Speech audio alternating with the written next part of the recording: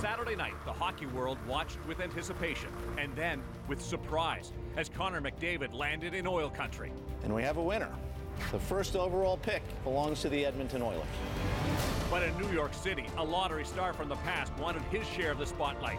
With the Penguins down 1-0 and questions mounting, the captain took charge.